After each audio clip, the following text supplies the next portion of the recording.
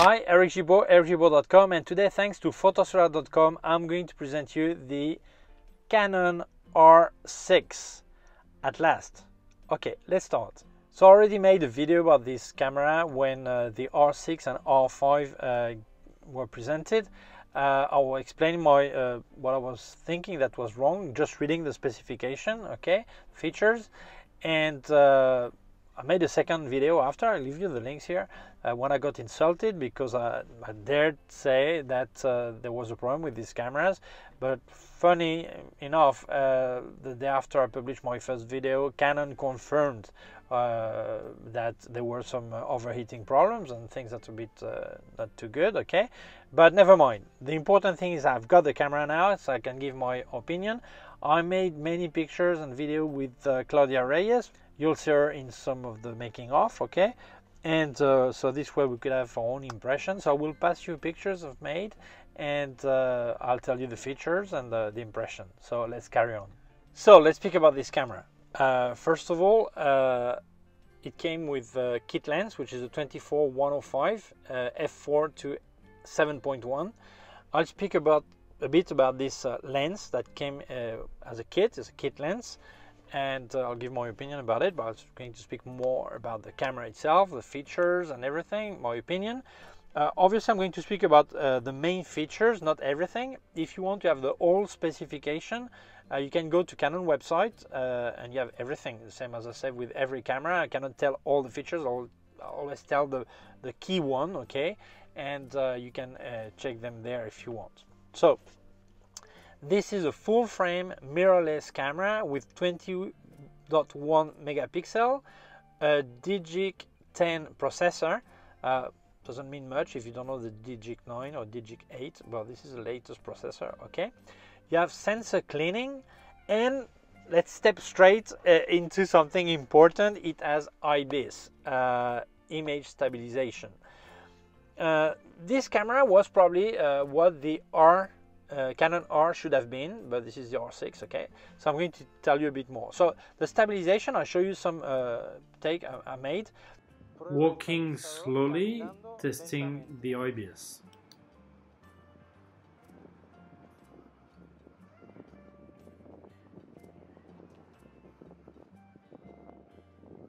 Now running as fast as I can without falling, of course.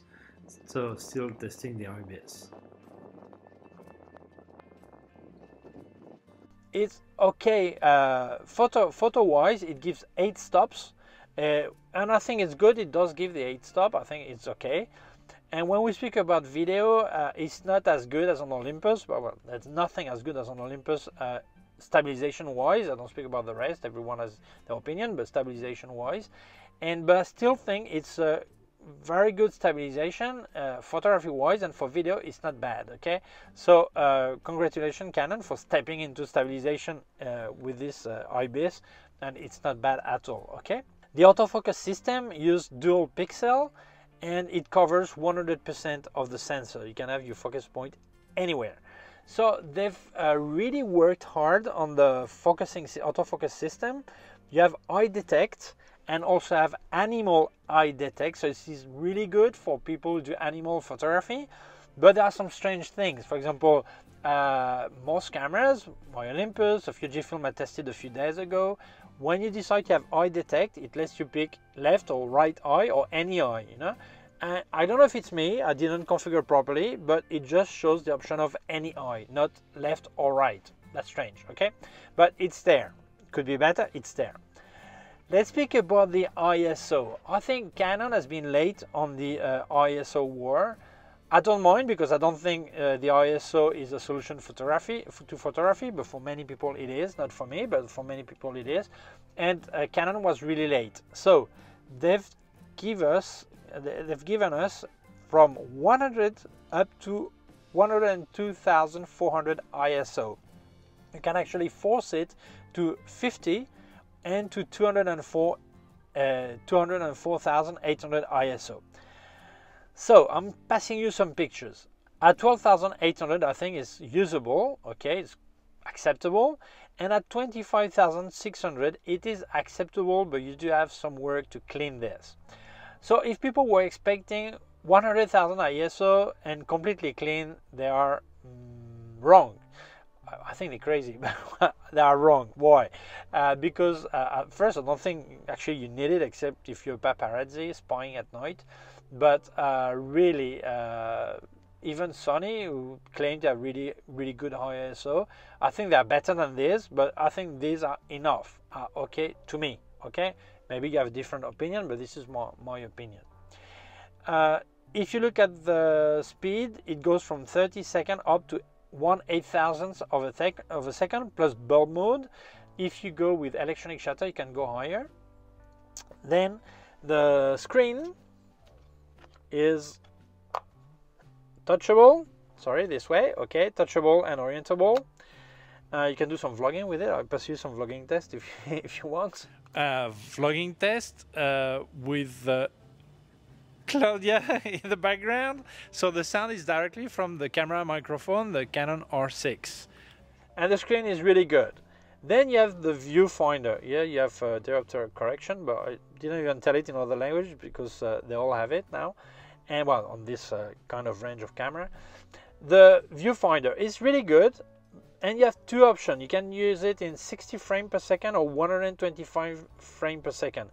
The smooth mode. It's really smoother, okay, but then it drains the battery really fast. Okay, so use the 120 frames per second only if you need this smoothness. Otherwise, don't use it because you'll kill the battery basically. Flash. Well, there is no flash on these cameras. This is not a mistake. This decision, like 5D Mark IV, Mark III, all this, they never have any flash, integrated flash. But there's your hot shoe. But that's not the problem. The problem is I think the synchronization is really too low. It's 200th of a second. I think it's time for Canon to put on this kind of camera, like the 5D Mark IV, Mark III, or this, to have 250th of a second. On this camera, if you want to have 250th of a second, you cannot use the mechanical shutter. You should use the electronic shutter on the first curtain. So maybe you don't like that. I think it's time for Canon to give better synchronization on their flash. Burst rate. If you want to do a burst photography, 12 images per second on mechanical shutter and 20 images per second on electronic shutter. It sounds little, 12, because some cameras do a lot better, but I think it's enough. Let's be honest. This kind of camera is a typical camera a wedding photographer would use. Instead of a 5D Mark IV, would use that. I don't think it needs more than 12 images per second. So I think to me it's okay. I don't complain about this. The files, the raw files, are 14 bits depth, which is normal for full frame. And also normal for APS-C. Many people go to full frame because they think on APS-C there is no 14 bits. Yes, there are 14 bits. It's on Micro Four Thirds, you have 12 bits, okay, so 14 bits. Video, let's speak about video. Honestly, I would prefer not to speak about video, okay, on this camera. I'm going to do it because everyone wants to know about video, so this is why I do. So it does 4K and Full HD, both at 24, 25, 30, 50 and 60 images per second. One parenthesis, when you check your camera, if you do not get, if you don't see 24, 30 and 60, or you don't see 25 or 60, it's same as Sony. You need to set the format. You have to be in NTFC to get 24, 30 and 60, and you need to be in PAL format for 25 and 50 images per second, okay? So it does that. But if you're in 4K UHD, you get only 95% of the surface, so you have a 6% cut. Well, 6% crop, I should say. It's okay, it's really little compared to other systems. But if you want to use 4K with a downgrade, it actually captures in higher than 4K and then it downgrades to 4K 10 bits to get better quality. Then you get 62% of the surface, so you use almost half, okay? Well, yeah, 40% you lose, okay? So the crop is massive, you need to know that. It does Canon log 1, so if you want to color grade afterwards in post-production, yes you can with log 1 and then 10 bits. And also it does HDR video. I remind that HDR video only is possible when you can do it always possible, but to watch it properly you need an HDR screen or TV or whatever. So if you don't have an HDR device, you will not see this video as HDR. Okay, back to speed. You can do slow motion at 100 and 120 images per second. In this case, you will be able to record during 7 minutes and 30 seconds. When you record in 4K and Full HD, it's limited to 29 minutes 59 seconds. Okay, I don't know why they put the limit when they don't need to do it anymore, but well, they still do. Okay, so this was the video side of it. I'll come back to it in my conclusion. Then question many people ask, and now I will start to tell when camera do it or don't do it. It does focus stacking, focus bracketing. It means that when you make a picture, especially macro is really useful. It makes several pictures and it shifts the focus point. So after you can stack all the pictures together, and then you get everything in focus, because you make a picture of a fly, you don't want to have the tip of the leg, you want to have the full fly in focus. Okay, so this way it's possible. It does time lapse, and then there are strange things in this camera. When you go to a Canon description of what it does, the specs, you go to point 12, at least in Spanish, I don't know what point in English, it says it has a light weather ceiling. And I think it's strange. What does that mean? Light rain, a bit of humidity, a lot of humidity but no rain, a bit of dust but not too much. What does it mean? I mean, when you get to that kind of price range, the type of clients you want to get with that camera, you have to offer a proper weather ceiling. I don't think this is correct to have a light ceiling. This is not enough. Let's speak about connectivity. You have USB-C, Wi-Fi, Bluetooth, HDMI with a micro Type D connector, microphone connector, headphone connector. Then if we look at the memory cards, double slots, and both are UHS 2, which is really good, because very often cameras have one UHS 1 and one UHS 2. So it's it's good to have both UHS 2. You know, I think it's more logical. Another limit, like I don't understand, you can record video only to one SD card, not to both. So if you want to have a backup, it's not possible. You just record to one card. I don't understand the reason, but that's another strange thing by Canon. Okay. If we speak about the battery, you have two kinds of battery you can put in there. Okay, this is the one that comes included. I'm going to read. This is the LPE6. Sorry, this is the LPE6NH. But you can also put the LPE6N. And so if you get the better battery, you get, if you use the screen, then you get 510 pictures out of it full charge. If you use the viewfinder, then you get 380 pictures. And if you use the viewfinder in smooth mode, 120 frames per second, then it drops to 250 images per charge. Video wise, 4K you get 90 minutes and Full HD you get 120 minutes. I think the battery is too little. Most people use that kind of camera. They're not making picture with the screen. They use the viewfinder.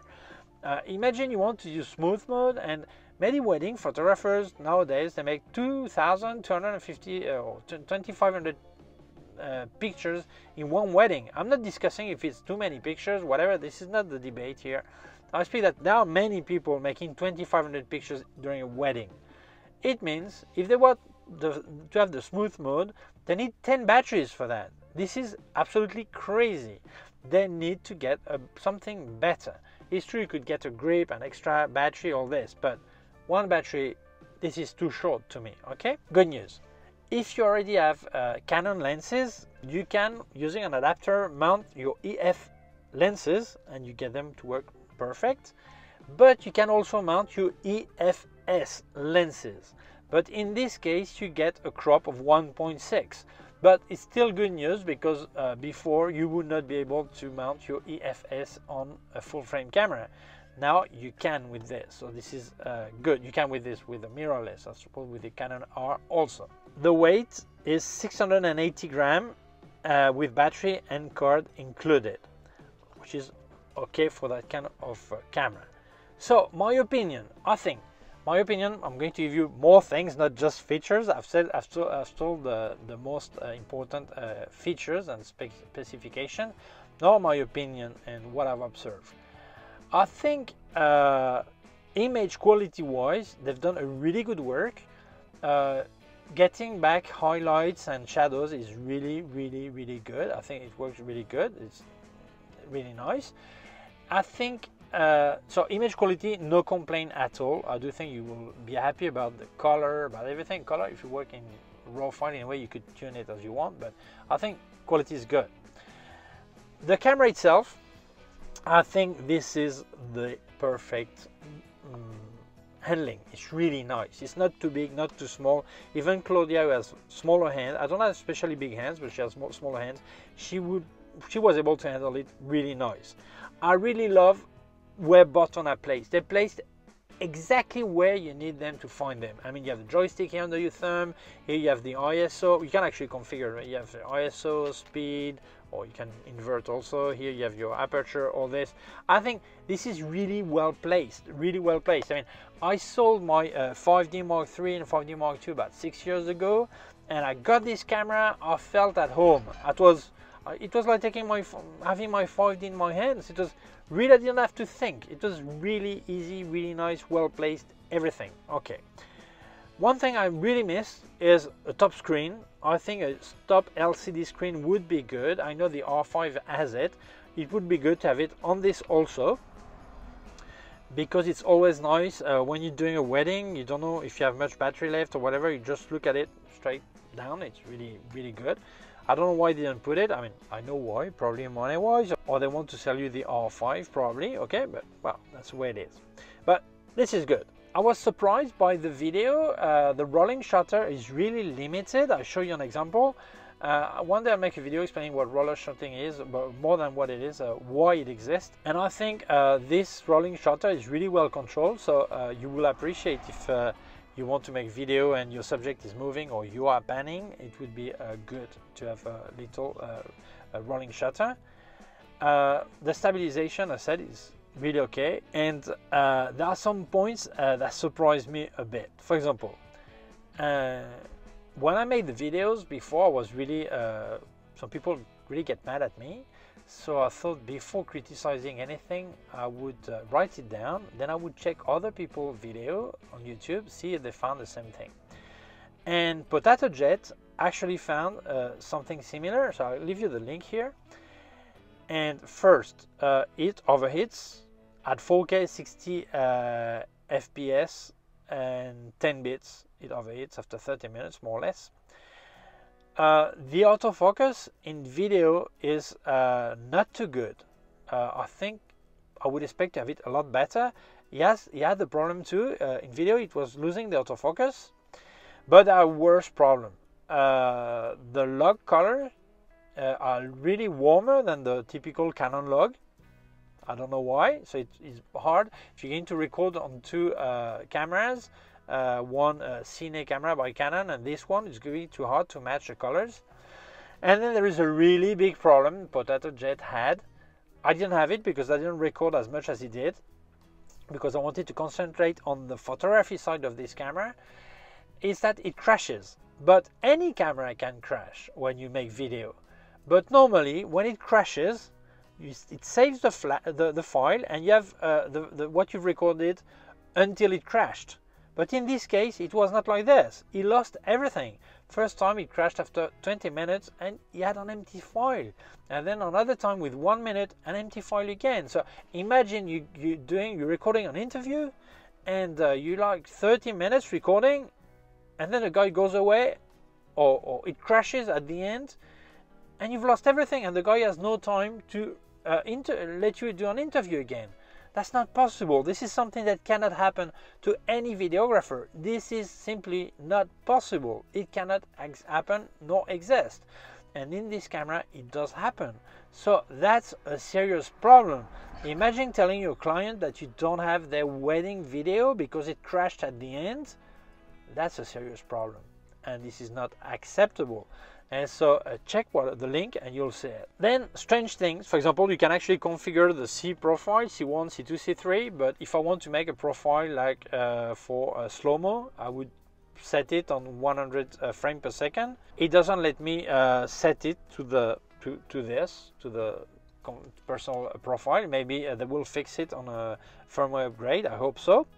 Then other things that are really strange, if I want to do video, I don't want to be in manual exposure, and I want to give priority to the speed, so the speed value, time value. Let's say I want to be on 1/50th of a second because I'm recording on 25 frames per second. I cannot do that. I cannot set that and have the rest automatic. Or I do fully manual, or I can set the aperture, but I cannot set it. Or I can put auto ISO if I want. I would set the auto ISO. That's possible, but not the speed value, which is probably the most important part in video. So I don't know why. And other strange things, for example, by the way, if you open the screen to do vlogging here, you will have if you have some cable plug in, it will cover the screen, so you won't see yourself. Should maybe do it the other way around. I'm not sure, but that's not too logical. I don't know.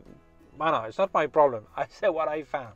It doesn't. You cannot have the cable because it covers the screen. Okay. Then some strange things. If you switch on the grid, so you can compose easier. You have your grid there.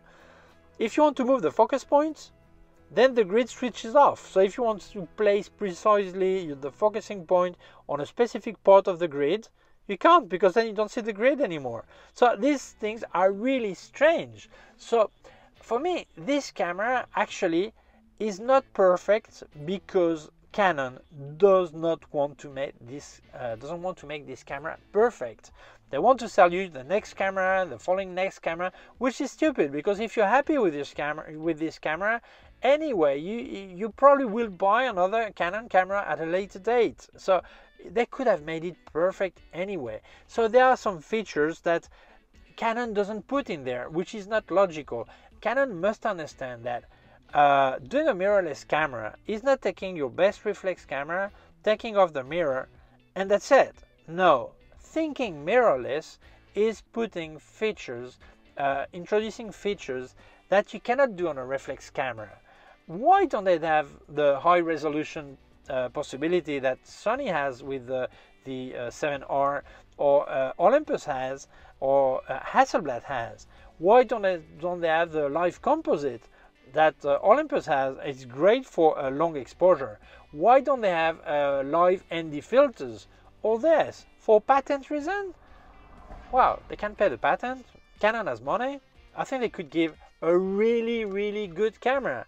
What you have here is more of a 5D Mark IV with no mirror, and I think this is a pity. I think they're able to make a lot better camera, and Canon has money. I mean, it's like Sony. These two companies are probably the one with most money, so don't have much problem to develop things and put things in there. The policy of Canon is always to protect the upper camera, so they sell you some kind of camera. They sell you could do cine with it, cinema, but then you realize, no, you need to go for the cine camera. The one they give you is okay for B-roll, but not as much for really full production. So why do they do that marketing?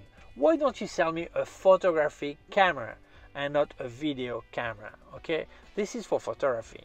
So my conclusion is this camera is excellent if we look at the photography side of it. Who could buy that? I think if you're a 5D Mark IV, Mark III user, or 7D, and as a 7D Mark II won't be replaced by your Mark III, so you would be probably interested in this camera. If you're not a Canon freak, probably there are other options that probably better, even for a cheaper price. Okay, let's do a small parenthesis about this lens, and maybe you will understand more what I mean by a Canon policy. We always have spoken about paperweight, referring to the basic 18 to 55 millimeter lens that come as a kit lens with APS-C cameras. I know this is a bit horrible to say paperweight, because you can do many things with these basic lenses. They are not the best, they're not focused too fast, they're not too sharp, but they're okay, they're acceptable for many beginners.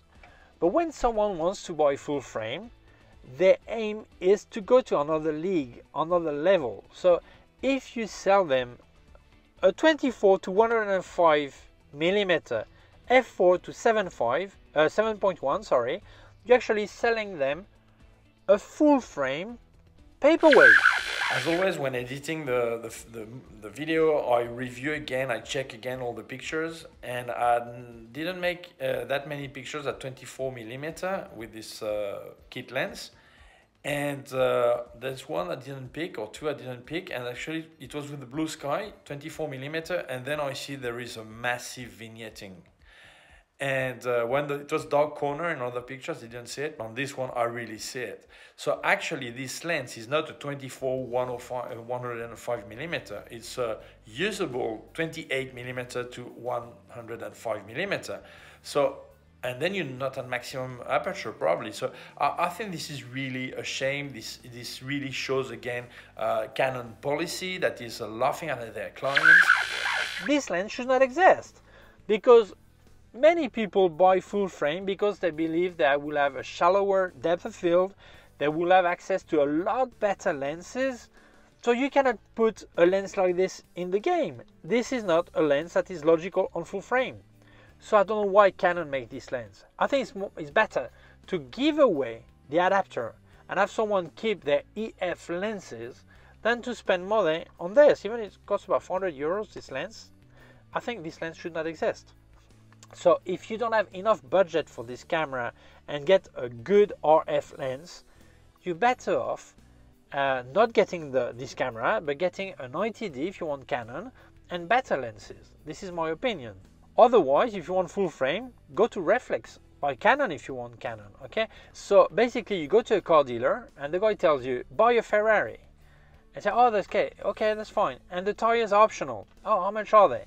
Well, a set of tires about 4,000 euros. What? 4,000 euros? I cannot afford that. Don't worry. We have some wooden tires. Wooden wheels for this car. Say, okay, then I'll buy it. And then you get your Ferrari with wooden tires. This is ridiculous. If you want a Ferrari, you can be able to pay for everything. Otherwise, get a small, humble car with proper tires.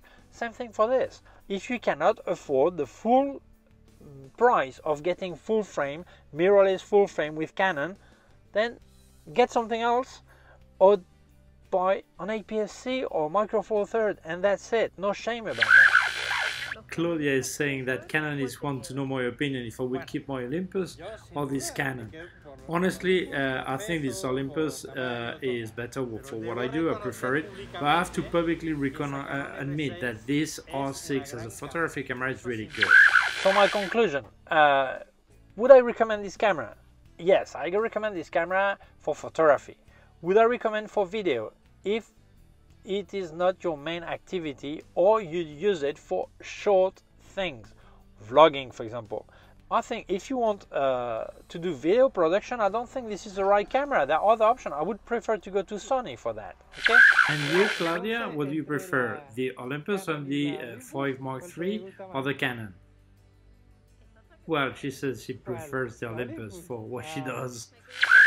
So, as a photography camera, yes, this is a great camera. There are other options, but still, if you want Canon, this is a good camera. The question is it better this or the Canon R? This costs about 900 euros more than the Canon R. If you need stabilization, yes, this is the camera to go.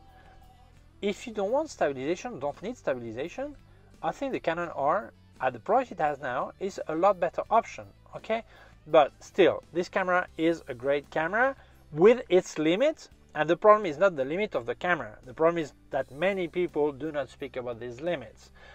Then, if you look at the limits, maybe it's a bit expensive. But this was my opinion.